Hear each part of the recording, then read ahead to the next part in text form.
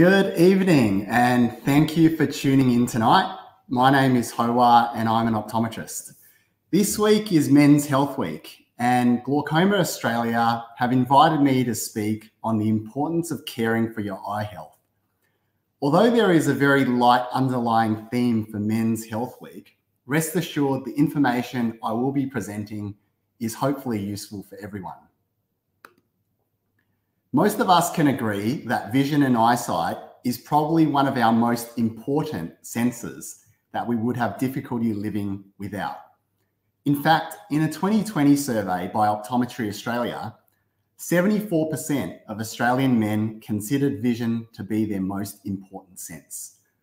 So it would make sense to be proactive about protecting and looking after our eyes.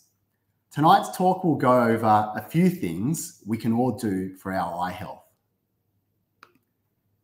One of the most common questions is, are carrots really good for your eyesight? Carrots are high in an antioxidant called beta-carotene, which our bodies convert into vitamin A. Vitamin A is important for the receptors in our eyes, especially for seeing in the dark, which is where the suggestions for carrots helping with night vision comes from.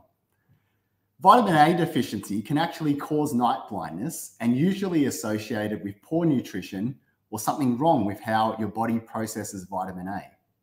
These cases are sometimes seen in developing countries where malnutrition is an issue. In Australia, though, most people with a reasonable diet should get enough vitamin A, and fortunately, these cases are not common. So while not having enough vitamin A does affect night vision, eating excessive carrots does not give you any additional night vision benefits. But there are foods that we do want more of, and these contain lutein and zeaxanthin, which are antioxidants in the same family as the beta-carotene in carrots, but think of it as like a supercharged version. There are large-scale studies showing the benefits of these antioxidants, particularly for macular degeneration. And these dietary recommendations are often made to people who have or are at risk of macular degeneration. We want lots of green leafy vegetables like kale, spinach, silver beet, and lettuce if you can afford some at the moment. Colourful fruits and vegetables are also high in antioxidants like berries, sweet potato, pumpkin, and apricots. And the oils that are good for eye health are foods that are high in omega-3 oils like oily fish, such as salmon, mackerel, seeds, in particular flaxseed and linseeds, and nuts such as walnuts and pecans. There are supplements available that have been formulated to contain these beneficial antioxidants and vitamins. My preference is to advise healthy eating to obtain these naturally from our foods rather than just taking supplements. But if you are really adverse to healthy eating, have a chat to your healthcare practitioner. Wearing sunglasses is the next top tip.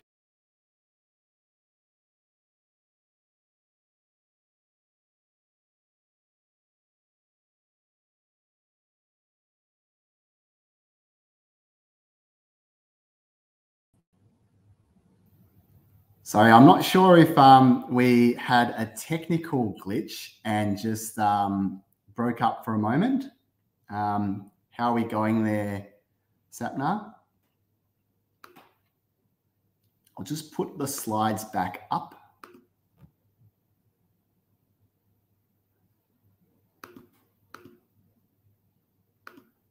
Sorry about this, guys. I think technical difficulties just there. I think we're back live now.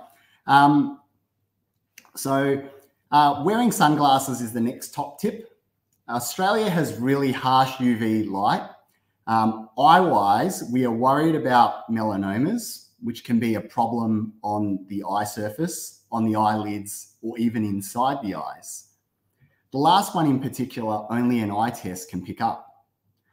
Besides melanomas, UV damage can cause things like a pterygium, which can be an angry looking growth over your eye, with an example pictured in the slide. Well, it was, but technical difficulty. UV light can also cause cataracts and macular degeneration. So protect your eyes and wear your sunglasses when you're outside. What I really want to cover for Men's Health Week is a special area of interest for me, and that's the prevention of eye injuries. An estimated 125,000 Australians sustain an eye injury every year, with 90% of those preventable with eye protection such as safety glasses. Men account for 83% of foreign body injuries billed to Medicare by optometrists. Men also account for 84% of emergency eye injury presentations at the Eye and Ear Hospital in Melbourne.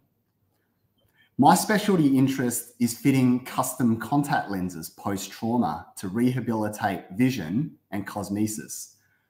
On the next few slides, I'll show you some eye injuries that I've unfortunately been involved in the care of.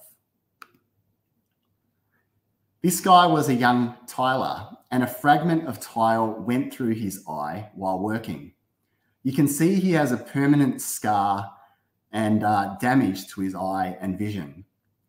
There is probably some perception that it's not cool or manly to wear eye protection at work, but hopefully by the end of these slides, you will think otherwise. This man was working on his egg farm and pulling something with his pliers, which suddenly gave, and he pulled it straight through his eye. You can see there is some significant scarring, and he's also lost the natural lens inside his eye. Here is another eye injury from pliers pulling something right through the eye. In this case here, he is now totally blind in this eye, and no surgery or operation can fix this. Here's a traumatic injury from a metal spring hitting the eye at work. And this one is a little bit controversial. Personally, I think that octopus strap should be banned. This man has an obvious injury and has also lost the natural lens inside his eye. You may notice there is actually a contact lens on the eye to help restore vision due to the loss of this lens.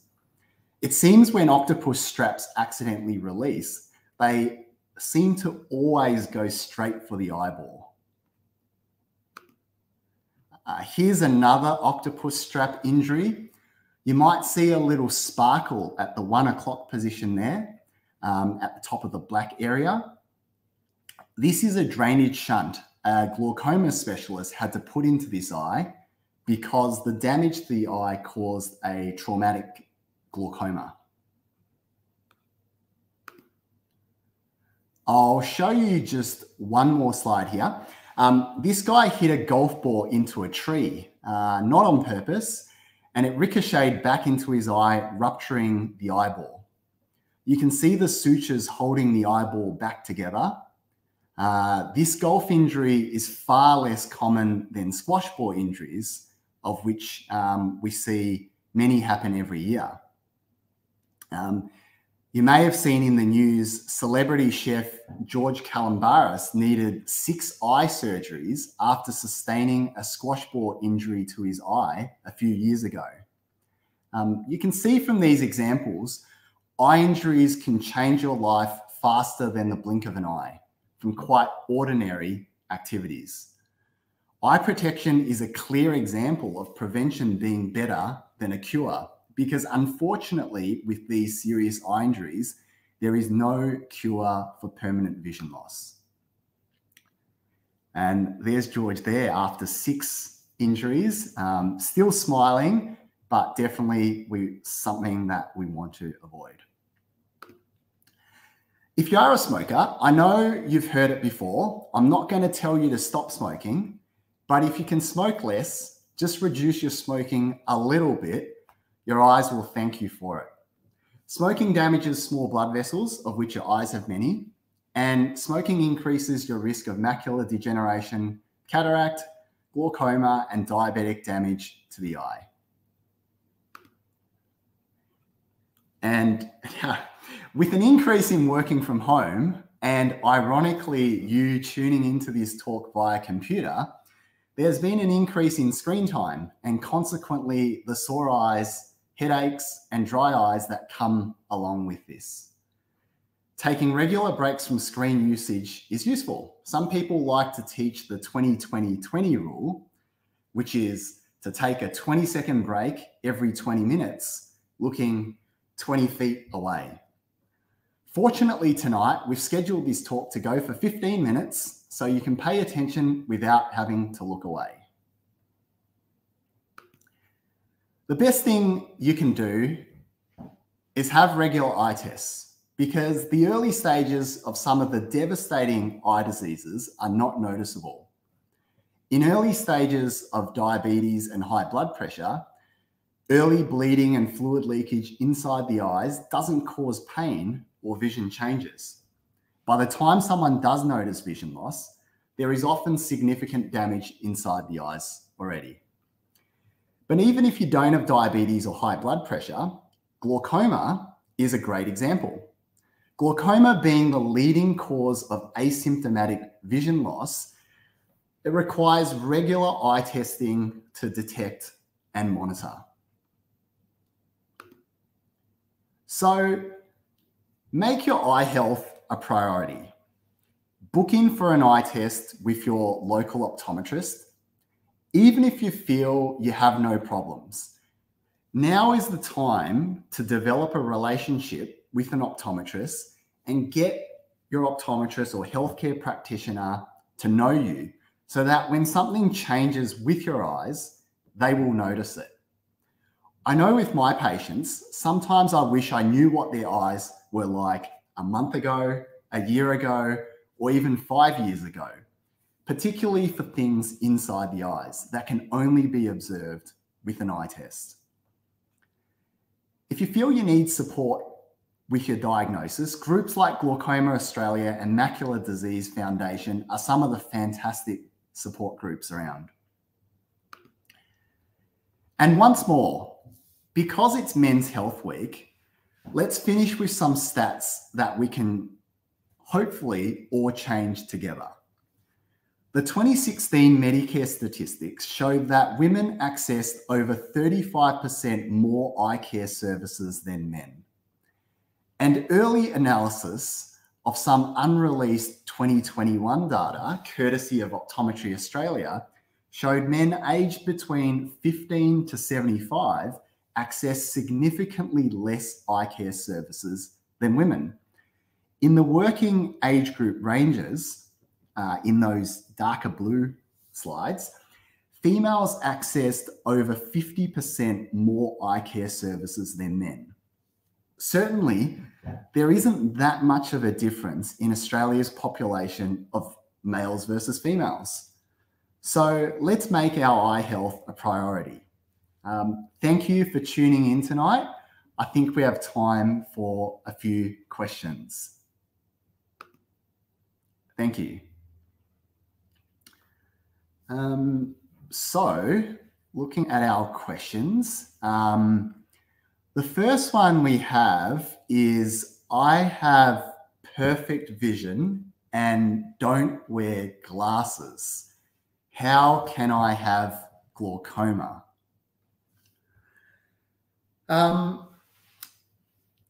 While there are eye problems caused by us doing something wrong, for example, from the talk, eye injuries due to not wearing eye protection, or UV damage from not wearing sunglasses, diabetic eye damage from poor diet or sugar control.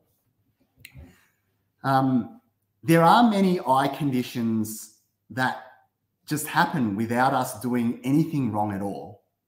So things like the need for reading glasses or multifocals happening naturally with age, certain inflammatory problems with the eyes, and an annoying eye condition called glaucoma. Glaucoma, from a patient's point of view, isn't noticeable in its early stages of vision loss because it affects the peripheral vision first. And while certain health factors can increase the risk of glaucoma, it isn't considered a disease you get from poor lifestyle choices and can definitely affect healthy people. So it is something that having regular eye tests, getting checked out, is going to make a big difference for, even if you have perfect vision or don't wear glasses. And let's see. So another question that has just popped up is, this one's a common one. Is weightlifting bad for the health of my eyes? I heard it affects eye pressure.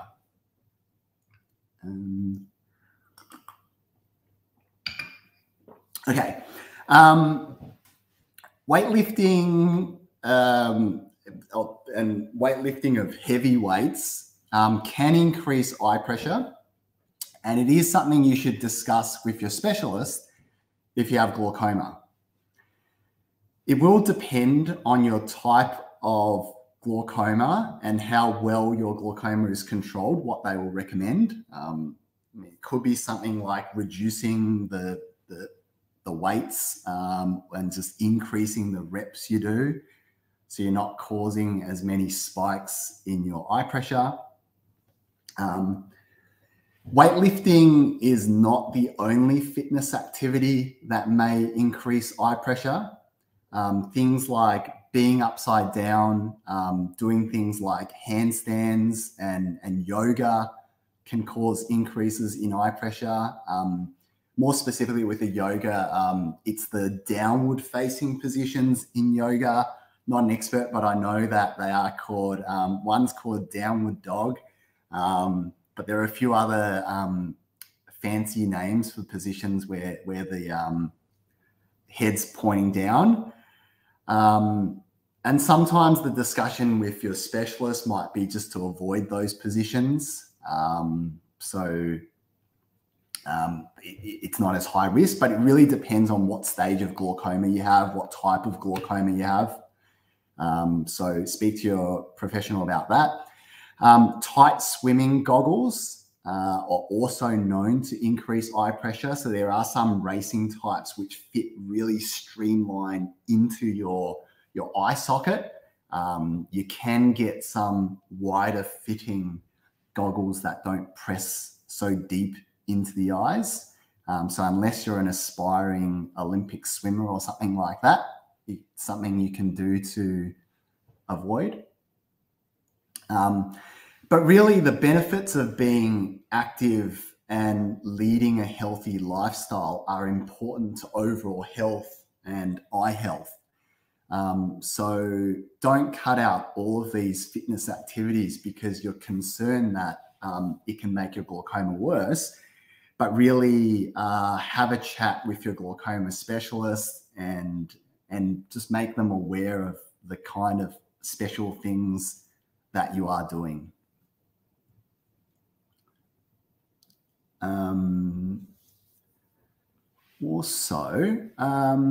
I think this one leads on to a similar question. What types of exercises and sport should I be careful of when considering my eyes? Very similar to the last question. As discussed, there are certain exercises and sports that can cause a temporary spike in eye pressure, such as heavy weights, certain downward yoga positions, headstands and tight fitting goggles. But also covered in the talk, sports like squash is a high risk activity without eye protection. So wear your goggles or protective eyewear when you're playing squash. And any sports that might cause traumatic eye or head injuries or trauma to the eye or head, like boxing or bungee jumping. Another question here. Would you recommend tea instead of coffee? Tea has antioxidants and coffee is linked to high eye pressure. Yeah, I mean, definitely there are benefits in consuming antioxidants in your foods. I think with all of those things like tea and coffee, the consumption should be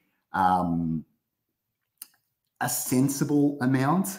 I think, yeah, a sensible amount is really good. And I'm just watching the questions pop up. I actually had a patient that was a professional bodybuilder, and they were consuming like about 20 or 30 cups of tea a day, because apparently there's some benefits in weight loss through that, but I wasn't sure about that. But I think a sensible amount is quite useful. Can steroids used for bodybuilding increase eye pressure? That's a good question. Yes, I think steroids is something that is quite a big one in terms of affecting your eye pressure.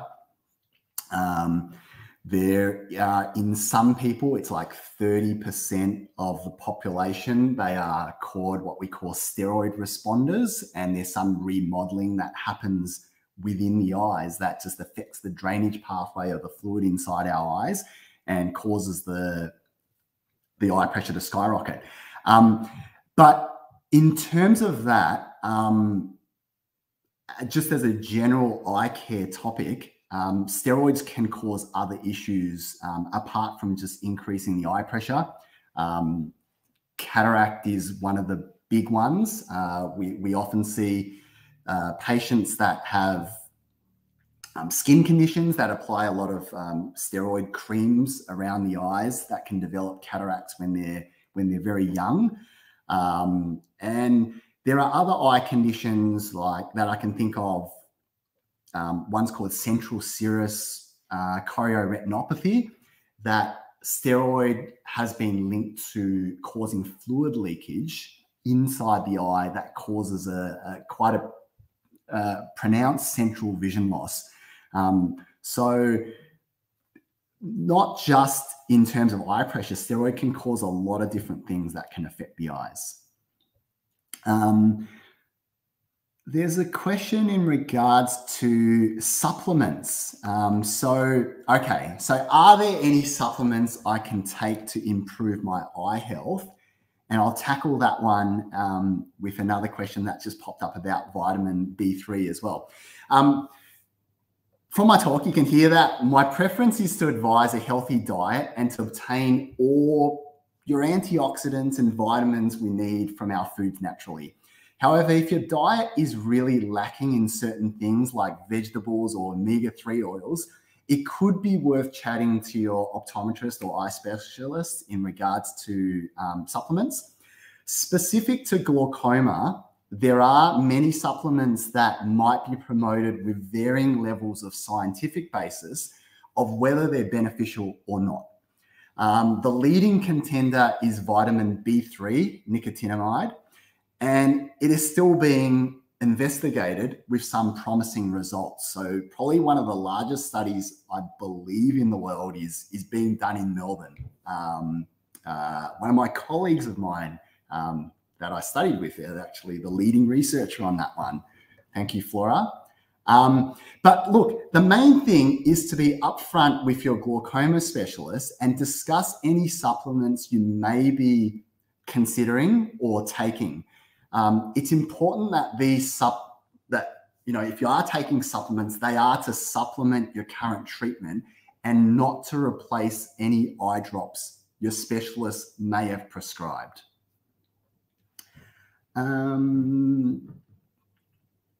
Let's see. What about meditating and breathing exercises? I heard the blood flow is beneficial to the optic nerve. that's a fantastic, I guess that's a fantastic piece of advice in thinking about glaucoma as not just an eye pressure problem, but also in regards to blood flow to the optic nerve. So we often talk about things like blood perfusion pressure, or really in lay terms, just how well the optic nerve in the eye is getting blood flow. And some people with low tension or normal tension glaucoma, where the eye pressure is normal, what we do think is implicated is what the blood flow is like to the optic nerve. So yeah, I'm not sure exactly in terms of how meditating or breathing exercises increase the blood flow to the optic nerve. But yeah, it sounds like a fantastic idea with that. Does extreme stress or stressful lifestyle affect eye health? Definitely yes.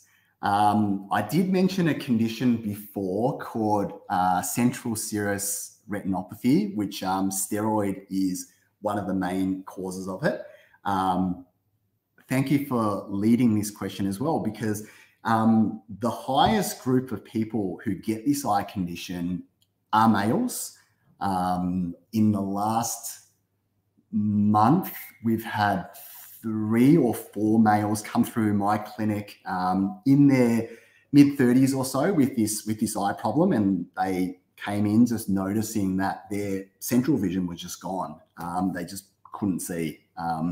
And in terms of the patients that I do look after, they're all male that have this eye condition, and it's linked to a high stress lifestyle. And with that high stress, your body naturally releases cortisol, which is a type of steroid, and that is thought to cause this kind of fluid leakage in the eye and affect it. So a lot of the times it's having that conversation about what are the stresses in normally in this man's life, and what we can do to try and reduce them. And finally, I think we've got time for one more question, and it is, does high blood pressure affect eye health? And yes, it does. High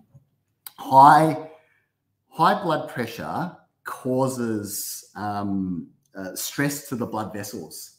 So our eyeballs have one of the largest networks of really, really fine blood vessels in our body, much like the kidneys. And when you have high blood pressure, it damages those very small blood vessels first. We always say that eye testing is really good in those cases of people with diabetes or high blood pressure, because it's the only part of the body where we can look directly at the small blood vessels. Nowhere else in the body can we look directly at those small blood vessels without having to inject something into your bloodstream and using quite expensive, time-consuming equipment to look at it, like in terms of modeling your kidneys and things like that. So getting the eye test is great, because we can look directly at those blood vessels. And as I said before, even if you don't have high blood pressure, even if you don't have diabetes. And I'm getting the wrap-up notice. So thanks for all those great questions. I think, great to cover. Thank you for tuning in tonight. And yeah, stay warm on this cold winter's night in Melbourne, or wherever you are in Australia. Sorry. Thank you.